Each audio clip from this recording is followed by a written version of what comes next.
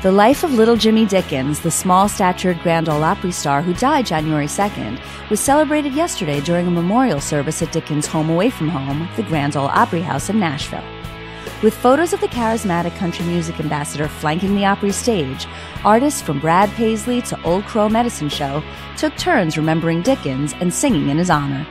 Carrie Underwood and Gill provided the most emotional moment of the morning with a duet on Gill's Go Rest High on That Mountain. Gill told Rolling Stone the 1995 ballad has become the most used funeral song in the country.